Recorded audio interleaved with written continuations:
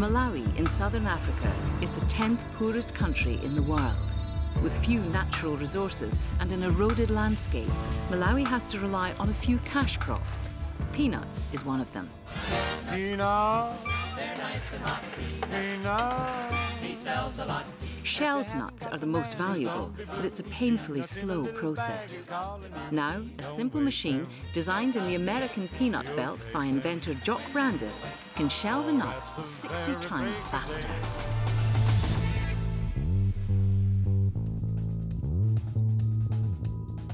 I was in West Africa and I saw some women shelling peanuts. Their fingers were at this point rather raw and bloody. They informed me that they had to do this well into the night because that's the only product they were going to be able to take to market the next morning and actually get any real value for. And then one of the women there said, when I went back to America, could I find a simple hand-operated peanut sheller and send it back to them because that's what they really needed? And I said, of course.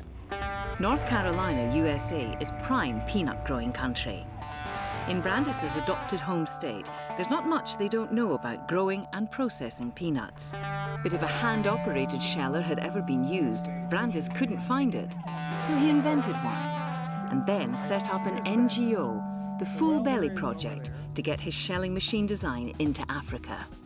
We simply make a factory in a box with really good instructions. The box gets sent somewhere, they open it up, and they can start turning out 1, 2, 3, 5, as many shellers as they want.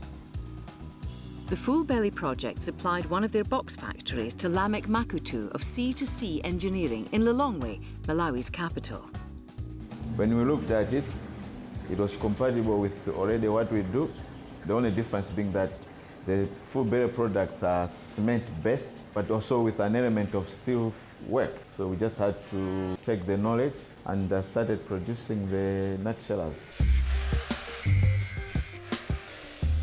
The assembly of the peanut sheller needs a little bit of expertise. It has to be done by someone who can assemble them nicely, weld the pieces together nicely so that they don't break when they're shelling. As a new product, most people don't know how to operate it, so we give the basic training on how to operate it, how to service it.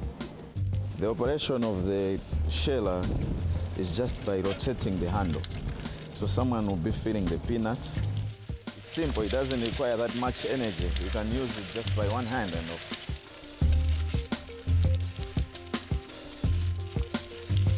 And here when you're shelling, because peanuts are in different sizes, there's some that is going to escape through and some that will break.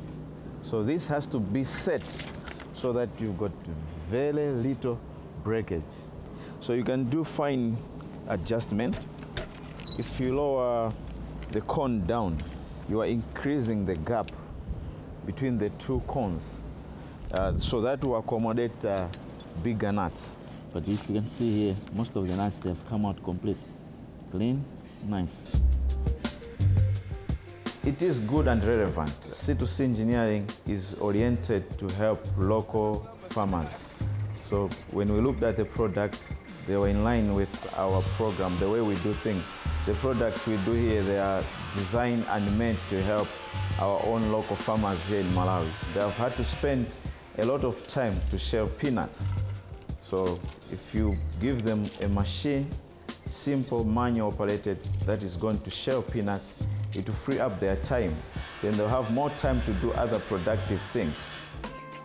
Lifting people out of poverty often means lifting them out of subsistence farming. But in Africa, there are many obstacles. Disease is one of them.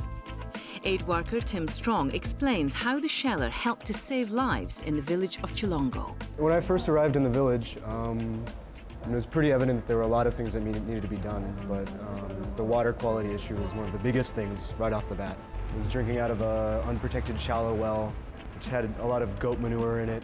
Strong had discovered that Chilongo was actually in the grip of a cholera epidemic. I saw a cholera incidence map, and there was a little X drawn on the map. So you look at the map in the catchment area, and there'd be an X here and an X there.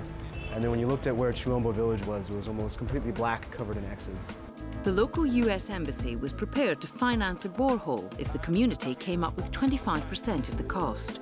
In Chilongo's case, $1,500 US. For Chilongo, it might just as well have been 15 million. But Strong remembered the peanut sheller and got hold of one. Threw it on the back of a bicycle and biked it out to the village. I think by the end of it, we did 16 metric tons. And in 2.5 months, we were able to raise $1,500 to support the community's contribution for the borehole. The borehole was completed with the rest of the money from the US Embassy's self-help fund. Now Chilongo has no more cholera. Before the borehole, we had a very serious problem with diseases, including cholera.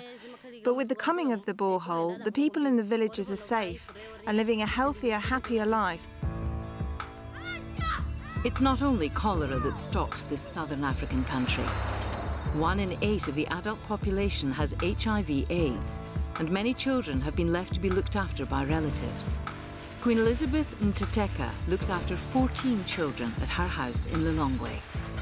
I come from a family which was comprised of 6 children, and all the rest are dead. I'm the only surviving person, so I have to take care of my late brother's children as well, and my in-law children. So I thought of doing business so that I can make ends meet, actually be able to support the family and my husband. Queen, which is her given name, supports her extended family by making and selling peanut butter.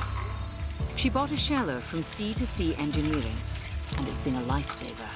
For me to be able to make a lot of peanut butter, I need to have a shelling machine. Because I cannot shell using my hand 50 kgs of groundnuts in a day.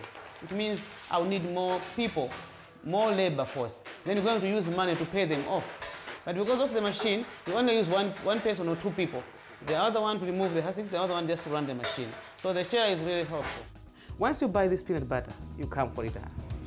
If Full Belly wins a World Challenge prize, Brandis says it will use the money to streamline peanut production and processing. One thing we're trying to do is get away from a single machine and come up with a system. So people don't just end up saying, well, we've solved our peanut shelling problem, but now we need to figure out how to press them for oil, or a better planting technique, or a better irrigation technique.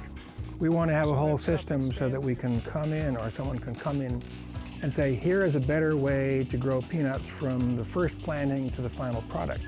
Here's an entire system. So we still have some gaps in that system, and we're going to be happily spending your $20,000 on that. This time on World Challenge, we're giving each finalist a platform to appeal directly for your vote. We take subsistence farmers and we give them tools, and they become entrepreneurs who produce food. And we do it all over the world really efficiently with these simple tools that can be built locally, they can be maintained locally. The people who build these tools become entrepreneurs on their own. We set up a system that takes care of itself. It's sustainable, it doesn't need your contributions in the future, it doesn't need big subsidies. We set it up and it runs all by itself. And that's why we need your support.